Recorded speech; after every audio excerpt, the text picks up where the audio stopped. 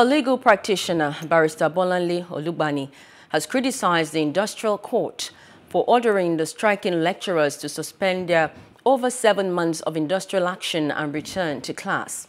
Olugbani, who spoke exclusively with our correspondent Emmanuel Olugbani, said the court's decision was a step backward in the process of resolving the impasse between the federal government and ASUU.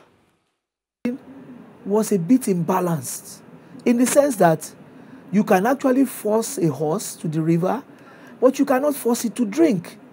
If you order the lecturers to go back to strike, lecturers whose salaries have been withheld for so long, an order should have been made to elicit the cooperation with the obedience to that order that their outstanding salaries till date should be paid.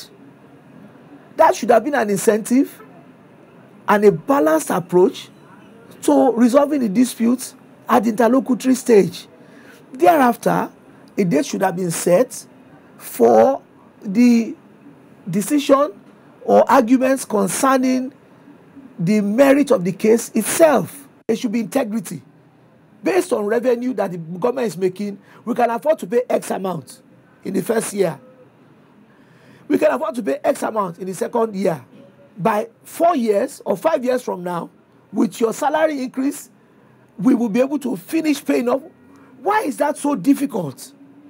Why is that so difficult? Yet money is being channeled into white elephant projects.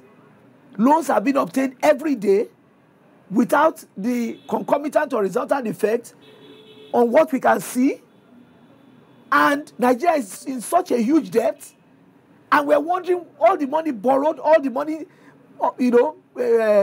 derived from internally generated revenue, where has it all gone? Hello, hope you enjoyed the news. Please do subscribe to our YouTube channel and don't forget to hit the notification button so you get notified about fresh news updates.